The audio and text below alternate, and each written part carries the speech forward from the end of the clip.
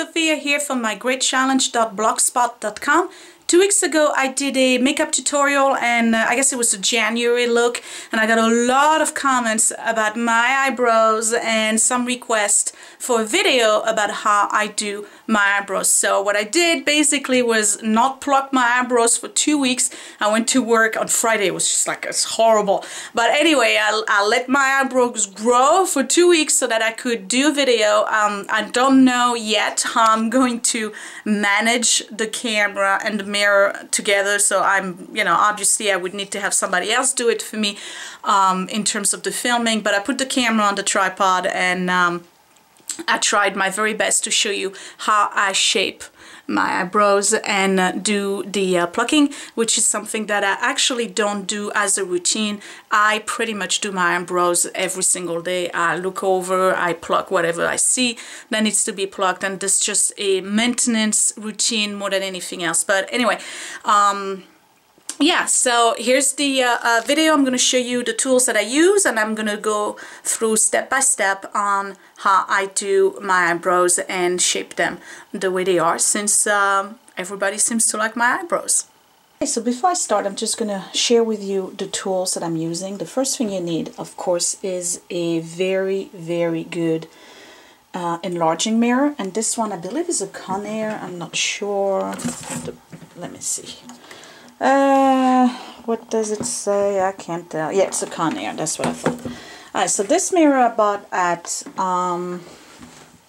Bed Bath & Body Works, and it was on sale. I think it's like $69, and it was on sale for $49, and I had 20% off. So I don't know. I guess I got it for maybe under $40, obviously. And the reason why I like it is because the there's one side here. I don't know if you can tell that.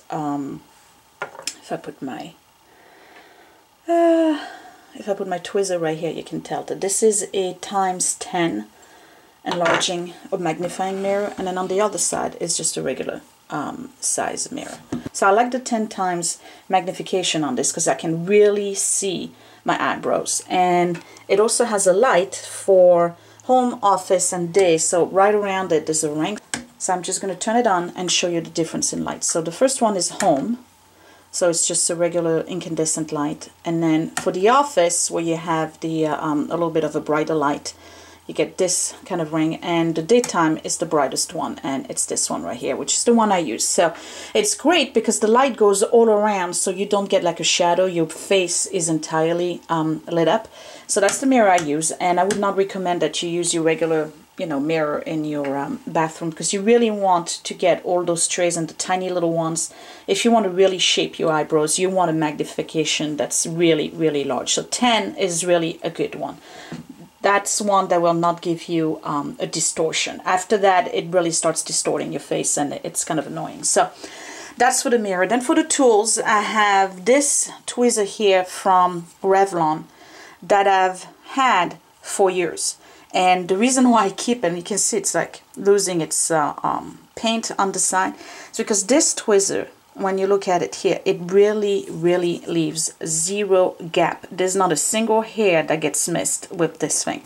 Now, I purchased another one a few years ago from the same brand, and it was not as good. So it's a good thing I did not throw away this one, because I think I've had it for at least 8 years now, and I'm not going to change. I mean, you can see it's perfect. So when you go and buy a tweezer, a pair of tweezers, when you go to the store, most of the time they are in a container where you can't really squeeze them, or if you can squeeze them, by all means, you need to check them out and make sure that there's absolutely no gap between the blade. The second thing I'm using is a pair of scissors. This is not the greatest pair. It's just a regular pair of scissors that I have. I think actually these are surgical scissors, but I use them for trimming. The best kind are the ones that are very pointy. I don't have those. Basically what happens is that you end up having certain tools, and then you get, they're not necessarily the best tools, but you learn to manage with them. And now I've been using this for at least 5 years, and that's my pair. I can't use anything else. I'm so used to using this, I can maneuver around it. So that's my pair of scissors. So for cleanser, because you don't want to do your eyebrows on a dirty face, obviously, I use, most of the time, I use my Yves Rocher Pure Caramel cleanser. This is like a milk cleanser that's very hydrating. If you don't use that kind of cleanser, if you don't like milk type cleanser, I recommend that you use something that's ultra gentle and hypoallergenic. And the new one that I'm using right now is Ultra Gentle Hydrating Cleanser from Neutrogena, because it has a creamy formula, and this is really nice. It doesn't pull on my skin. It leaves my skin really nice and moisturized and supple, which is something that you really need when you do your eyebrows. And then as I'm plucking my brows, I will use cotton pads, not cotton balls, cotton pads, just to wipe off the area and remove the hair that's still sticking around, that's been plucked. I don't use a dry cotton pad, I use one that's wet, and I use my micellar cleansing water from Yves Rocher. I absolutely love this product. It's almost like a toner more than anything else. You can wash your face with it, but I like it as a toner. So I use that as I'm doing my eyebrows. And you know, cotton pads, these are, I don't know, I think they were Walgreens brand. And finally, as I'm doing my eyebrows and need to shape them and see where I'm at with the shape, I'm using a simple eyebrow brush, and this one is from e.l.f., I believe. Yep, eyelash and eyebrow wand from e.l.f. This is very good to just brush them in shape, put them in place so that you can really follow the line, but I'll show you how I use it. So yeah, again, these are the only tools that I need. There's a tweezer, scissors, a brush, and a mirror, and then some pads and the cleanser. Okay, so let's get started. I'm going to try to figure out a way to do my eyebrows in the mirror and have you be able to see what I'm doing. But I just want to start with the actual shape. And to do that, I'm going to try to do a close-up. So let's get going. Let me see what it looks like. Okay, so for the shape, what I've learned when it comes to eyebrows is that there's a specific way where the arch needs to be. So I know, for instance, that you see where there's the end of my nostril right here. When you go straight like this is where your eyebrow needs to start. And then if you go like this, at the end of your eye is where the end of your eyebrow needs to be. So if you go a little bit further here, then you have a weird shape that doesn't fit any face. And if you go a little bit more over here, then you really have like a unibrow type look. So again, you go this way here on the edges, that's where it starts, and over here is where it ends. But for the arch, you just go right in the middle where your pupil is, and this is where the arch needs to be. You see that? So it doesn't work that way for everybody, and I can tell you why. Because over time and with age, my eyes have started drooping. You see this right here? So what happens is that if I have the arch exactly where it needs to be, then I have more of a droop, and it tends to, because it's higher, so it tends to give my eyes a little bit more of an aged look. And I don't like that. I don't think anybody would. So what I did really when I reshaped my eyebrows is that because I have a tendency to go like this, right? You see that? I followed the natural shape of that muscular move that I have on my face right here. In the old days, I guess that my eyebrow was a little bit more here. So when I was going like this, my eyebrow wasn't really moving, and I don't know, I kind of like this. So it doesn't, I don't know if that makes sense. But the bottom line is that my eyebrow really follows my facial feature. You see that? So again, you want to have your eyebrows start right here at your nostril. It ends right here at the end of your eye. And then for the arch, you go right in the middle where your pupil is. And that would be right here. So I have an arch right here. And on the other hand, it's the same way. One like this, you go this way, and then where the pupil is, and that's where the arch is. So let me try to figure out a way to get you a close-up so you can really see the shape of my eyebrows right now. I have not done my eyebrows in 2 weeks because I've had so many requests. I decided, okay, fine, I'll do my eyebrows on camera. I just don't know how to do it. But if I do a close-up, you're gonna get to see after 2 weeks, in particular the left one. You see, after 2 weeks, this is what my eyebrows look like. So of course I have a lot of growth right here in the middle, and then everything that is outside of the shape has started growing. We got more length. If I go like this with the brush, you can see all the length, and then if I go the other way, you get to see some of the length as well. So all of this needs to be trimmed. right? So that's the left one, which is usually for me the hardest one to do. And you see I have some white hair growing here. I cannot hide my age.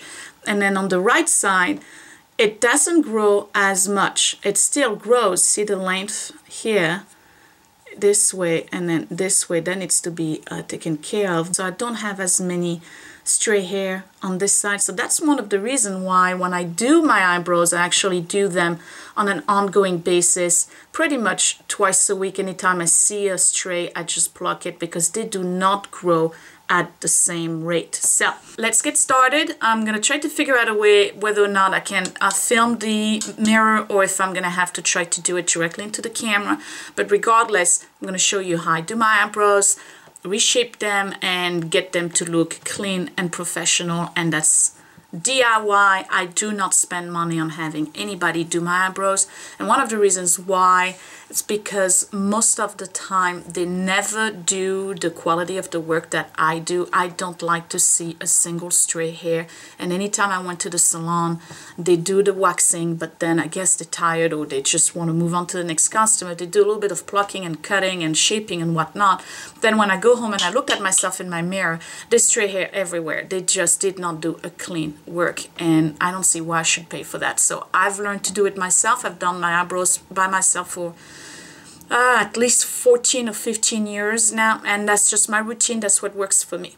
Okay, so the first thing I do is use my micellar water, and I talked about that from Yves Rocher, and I just put it on the cotton pad and swipe it over my brow. I hope you can see that. I have to apologize because I'm gonna keep on looking sideways so I can see whether or not I'm still in the camera. And then what I do is just go ahead and shape them a little bit and at least put them in place so that I know where I'm going. And right now I'm going to do the right side, and what I start with is the middle part right here. So I just split my eyebrows in half. I just do all of this side first and then all of this side afterwards. So I just go ahead and take my tweezers, and I can sometimes I just take my tweezers and twist the pad with it just to clean it a little bit. Okay, and what I'm gonna do is just start right here. Everything that is below my natural shape is getting removed. So this one brow right here is easy to take care of because I don't have as many growth. So I'm just gonna go ahead and try to zoom a little bit more, and that's the most I can do. So I'm gonna try to do them right here with the camera. So you'll notice that your tweezers are slanted. So what I do is use the this part this way. I don't know how to say that. Instead of having the pointy part this way, I have the flat part against my skin. Just gonna go ahead and pluck whatever extra brow, and I'm keeping my skin taut with my other hand, and I swipe as I go with my pad that has my lotion on it, my toner, just to make sure that I remove everything and keep the area clean.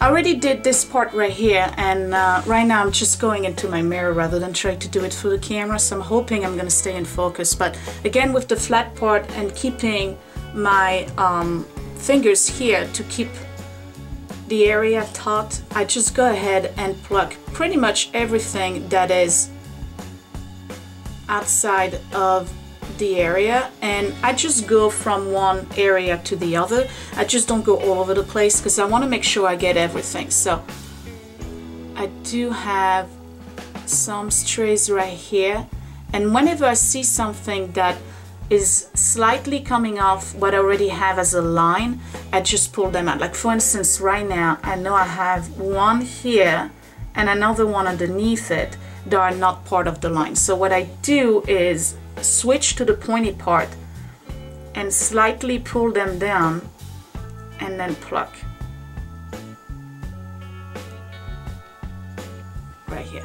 And again, I use my cotton pad to move them. So you can see I already have the shape a little bit redefined here.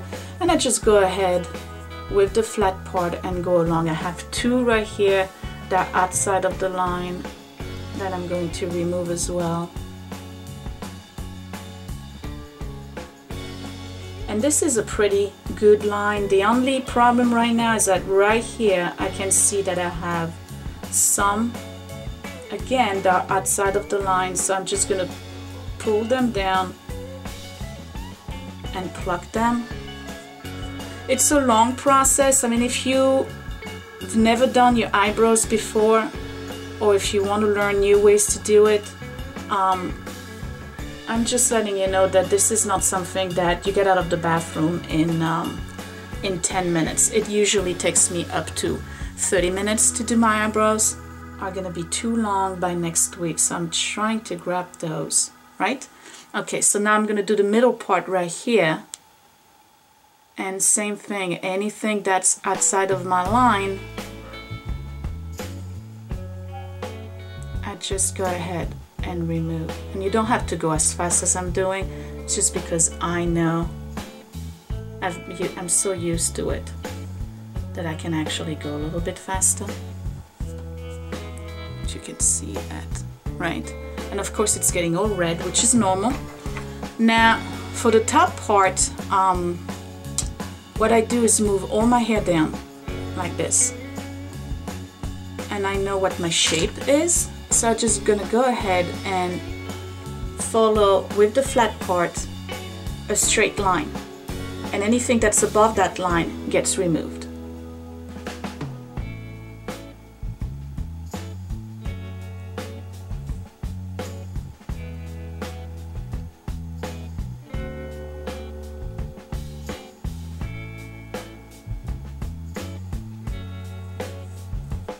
Same thing right here above the little hook or arch.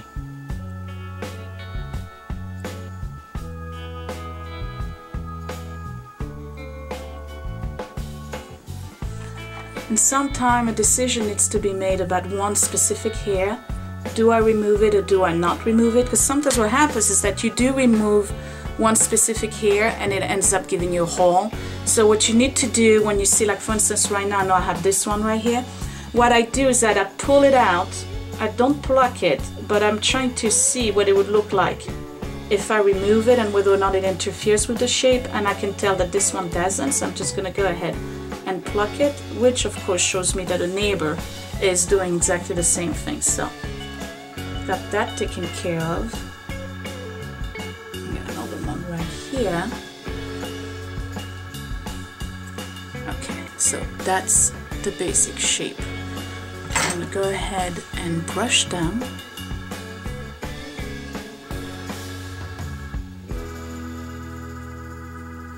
And they don't look that they need much trimming. I know the left one does. There's one hair right here at the edges that I need to remove.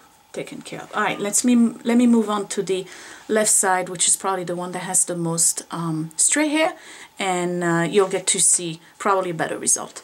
And for the left side, I pretty much start the same process over. I'm going to start with the middle right here and make sure that I follow the same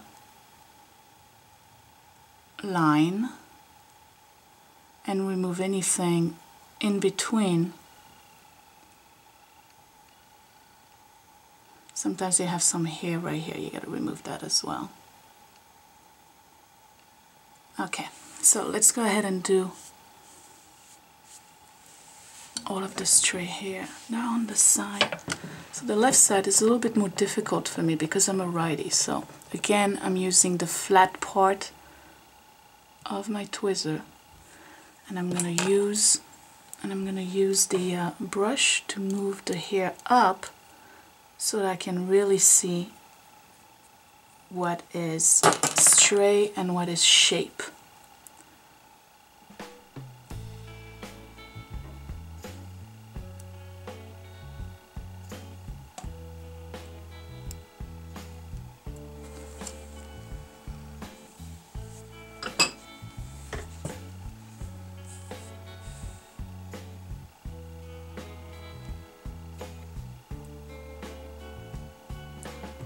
do have a lot of hair as opposed to the right side.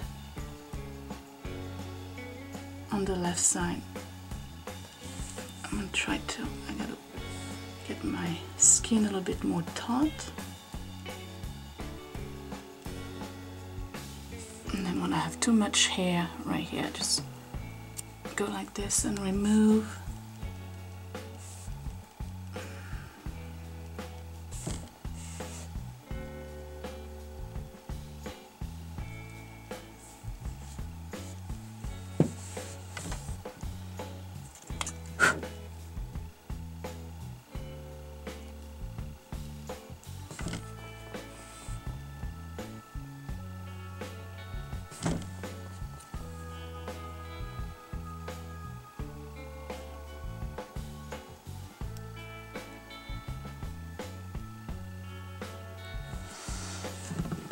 It's not an easy task to do on camera, I can tell you that.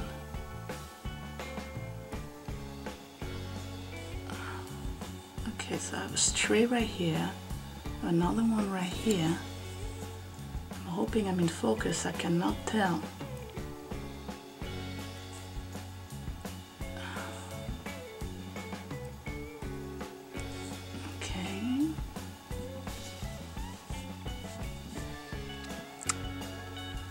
Getting cleaner.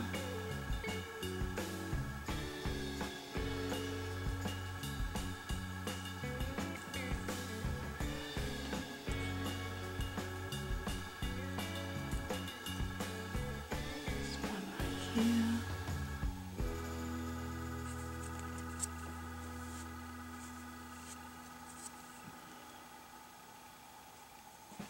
All right. Much cleaner. So now we're going to do the part here at the bottom and see what we have right here that's still not falling into place. And for that I'm using the pointy part. There's this one and there's one right here. I forgot one right here and another one here. And then there's this one right here. So again I'm going to try to pull it and see what it looks like once I remove it. Yeah, it won't interfere with the shape, so it's gotta go. And there's a little one right here and one here. And this part is a little bit too thick, so I just gotta make sure I follow the line. So the line is here, so anything that's not part of the line, I'm just gonna pull them down a little bit, and I know these are the ones that I have to twist.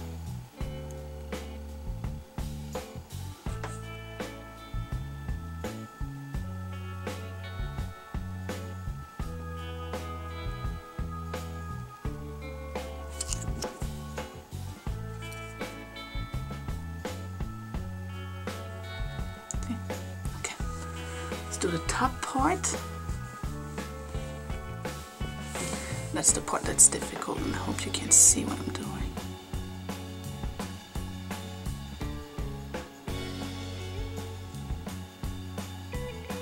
Now this pro has a relatively good shape on the top, so it's easy for me to know what to remove and what to keep.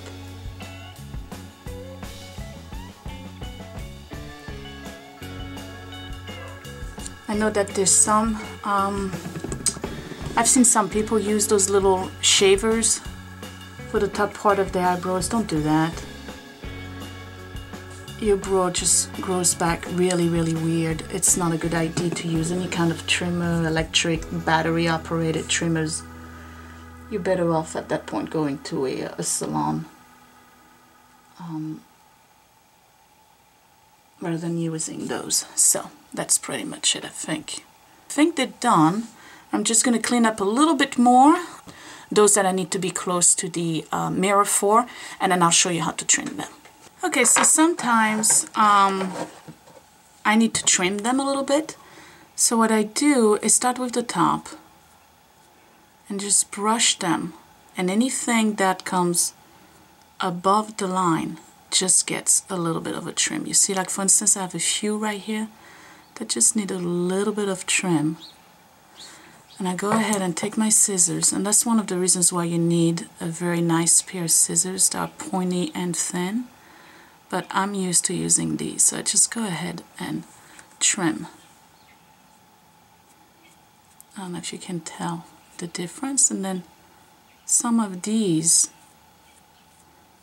not too much this time around, don't need too much of a trim. So these I'm not going to touch. Just did the ones on top, so now we're going to move on to this one right here. And it's important to really get all of them. Now, I don't need to trim them here. Just need to trim a little bit right here, you see?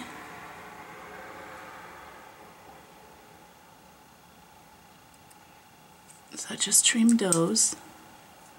And that just gives a little bit more of a cleaner look.